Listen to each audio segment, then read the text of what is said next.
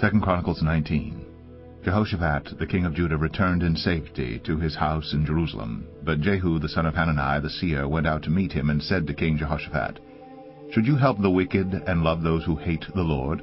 Because of this, wrath has gone out against you from the Lord. Nevertheless, some good is found in you. For you destroyed the Asherahs out of the land, and have set your heart to seek God." Jehoshaphat lived at Jerusalem. And he went out again among the people, from Beersheba to the hill country of Ephraim, and brought them back to the Lord, the God of their fathers. He appointed judges in the land, in all the fortified cities of Judah, city by city, and said to the judges, "Consider what you do, for you judge not for man, but for the Lord. He is with you in giving judgment. Now then, let the fear of the Lord be upon you. Be careful what you do. For there is no injustice with the Lord our God, or partiality, or taking bribes." Moreover, in Jerusalem, Jehoshaphat appointed certain Levites and priests and heads of families of Israel to give judgment for the Lord and to decide disputed cases. They had their seat at Jerusalem. And he charged them, "Thus you shall do in the fear of the Lord, in faithfulness and with your whole heart. Whenever a case comes to you from your brothers who live in their cities, concerning bloodshed, law or commandment, statutes or rules, then you shall warn them, that they may not incur guilt before the Lord, and wrath may not come upon you and your brothers. Thus you shall do, and you will not incur guilt. And behold, Amariah the chief priest is over you in all matters of the Lord, and Zebadiah the son of Ishmael, the governor of the house of Judah, in all the king's matters, and the Levites will serve you as officers. Deal courageously, and may the Lord be with the upright." 2 Chronicles 20. After this the Moabites and Ammonites, and with them some of the Meunites, came against Jehoshaphat for battle. Some men came and told Jehoshaphat, "A great multitude is coming against you from Edom, from beyond the sea, and behold, they are in Hazazon Tamar, that is En-gedi." Then Jehoshaphat was afraid, and set his face to seek the Lord, and proclaimed a fast throughout all Judah. And Judah assembled to seek help from the Lord. From all the cities of Judah they came to seek the Lord. And Jehoshaphat stood in the assembly of Judah and Jerusalem, in the house of the Lord, before the new court, and said, "O Lord, God of our fathers, are you not God in heaven? You rule over all the kingdoms of the nations. In your hand are power and might, so that none is able to withstand you. Did you not, our God, drive out the inhabitants of this land before your people Israel, and give it forever to the descendants of Abraham your friend? And they have lived in it, and have built for you in it a sanctuary for your name, saying, If disaster comes upon us, the sword, judgment, or pestilence, or famine, we will stand before this house and before you, for your name is in this house, and cry out to you in our affliction, and you will hear and save. And now, behold, the men of Ammon and Moab and Mount Seir, whom you would not let Israel invade when they came from the land of Egypt, and whom they avoided and did not destroy, behold, they reward us by coming to drive us out of your possession, which you have given us to inherit. O our God, will you not execute judgment on them? For we are powerless against this great horde that is coming against us. We do not know what to do, but our eyes are on you."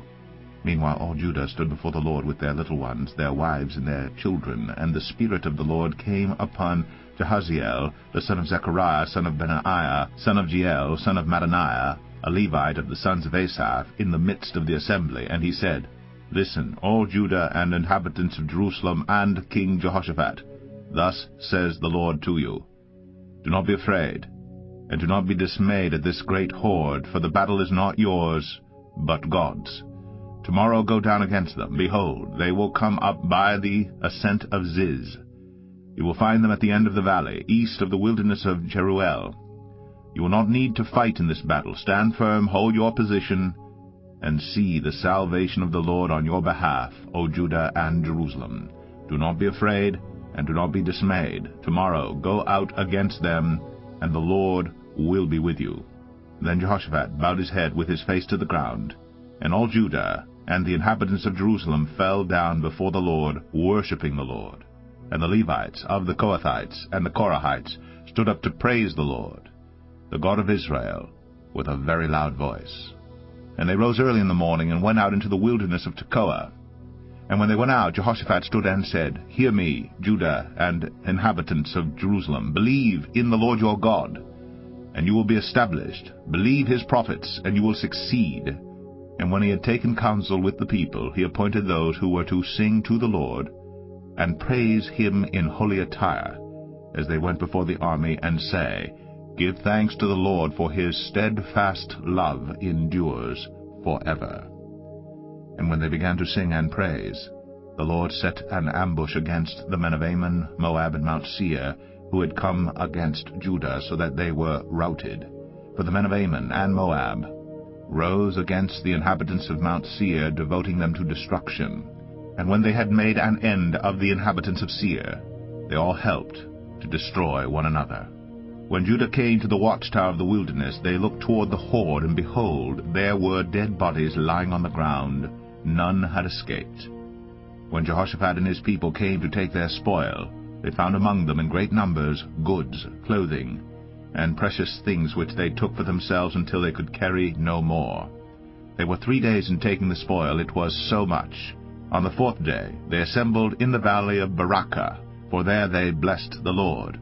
Therefore the name of that place has been called the Valley of Barakah to this day.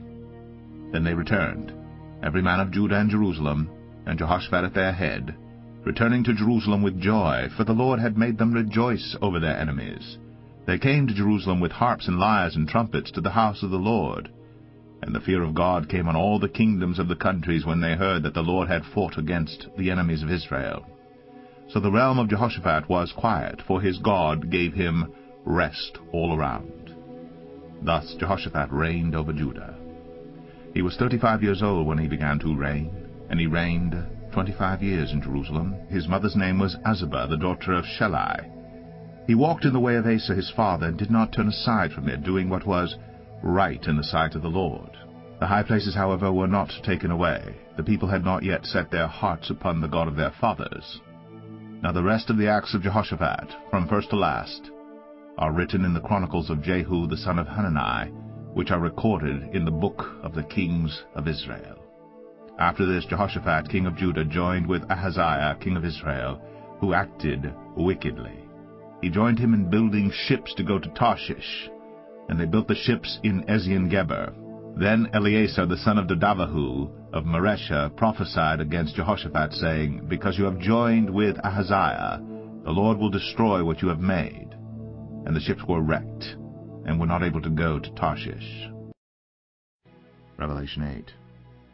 When the Lamb opened the 7th seal, there was silence in heaven for about half an hour. Then I saw the 7 angels who stand before God, and 7 trumpets were given to them. And another angel came and stood at the altar with the golden censer. And he was given much incense to offer with the prayers of all the saints on the golden altar before the throne. And the smoke of the incense with the prayers of the saints rose before God from the hand of the angel.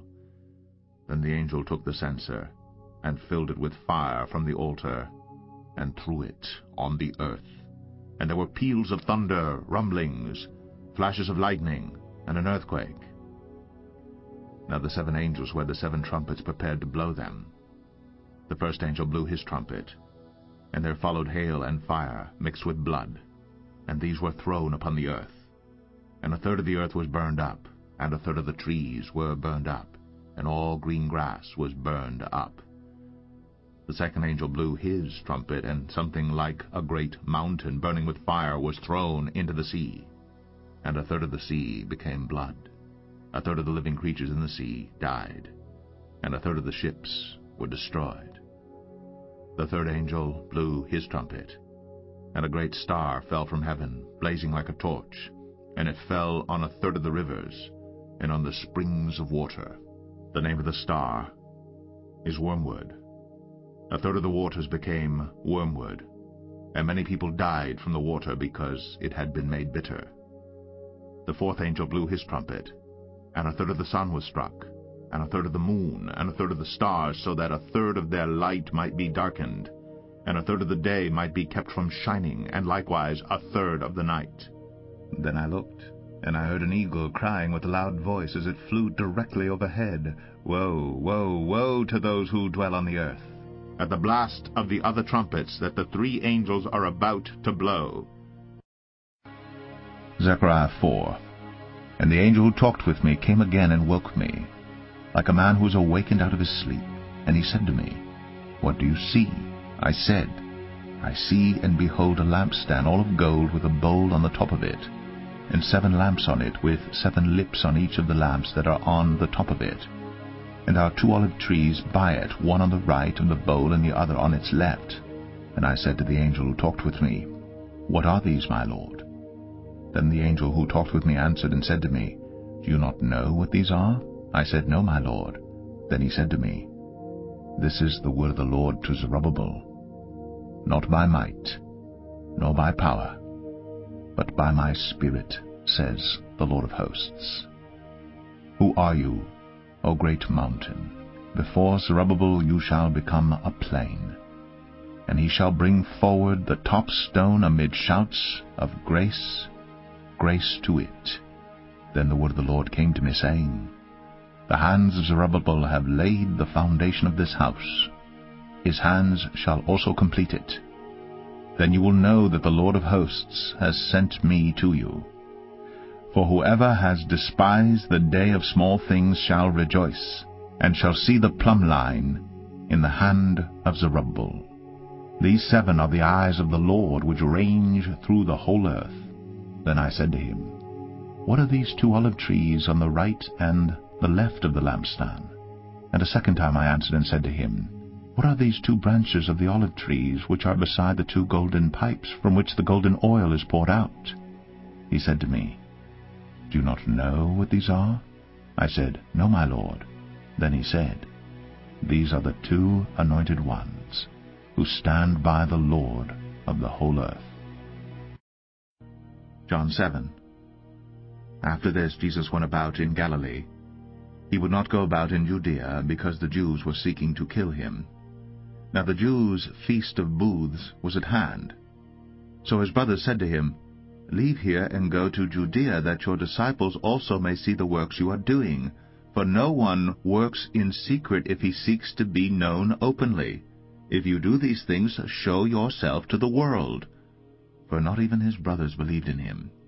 Jesus said to them, My time is not yet come, but your time is always here.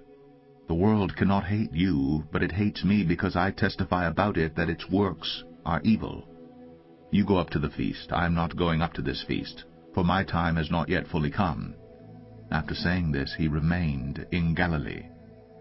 But after his brothers had gone up to the feast, then he also went up, not publicly, but in private. The Jews were looking for him at the feast, and saying, Where is he? And there was much muttering about him among the people, while some said, He is a good man. Others said, No, he is leading the people astray. Yet for fear of the Jews no one spoke openly of him. About the middle of the feast, Jesus went up into the temple and began teaching. The Jews therefore marveled, saying, How is it that this man has learning when he has never studied? So Jesus answered them, My teaching is not mine, but his who sent me. If anyone's will is to do God's will, he will know whether the teaching is from God, or whether I am speaking on my own authority. The one who speaks on his own authority seeks his own glory, but the one who seeks the glory of him who sent him is true, and in him there is no falsehood. Has not Moses given you the law? Yet none of you keeps the law. Why do you seek to kill me? The crowd answered, You have a demon. Who is seeking to kill you? Jesus answered them, I did one deed, and you all marvel at it. Moses gave you circumcision, not that it is from Moses, but from the fathers. And you circumcise a man on the Sabbath. If on the Sabbath a man receives circumcision, so that the law of Moses may not be broken, are you angry with me because on the Sabbath I made a man's whole body well? Do not judge by appearances, but judge with right judgment. Some of the people of Jerusalem therefore said, Is not this the man whom they seek to kill? And here he is speaking openly, and they say nothing to him? Can it be that the authorities really know that this is the Christ? But we know where this man comes from, and when the Christ appears, no one will know where he comes from." So Jesus proclaimed as he taught in the temple, "You know me, and you know where I come from. But I have not come of my own accord. He who sent me is true, and him you do not know. I know him, for I come from him, and he sent me." So they were seeking to arrest him, but no one laid a hand on him, because his hour had not yet come. Yet many of the people believed in him. They said, "When the Christ appears, will he do more signs than this man has done?" The Pharisees heard the crowd muttering these things about him, and the chief priests and Pharisees sent officers to arrest him. Jesus then said, "I will be with you a little longer, and then I am going to him who sent me. You will seek me, and you will not find me. Where I am, you cannot come." The Jews said to one another, "Where does this man intend to go that we will not find him?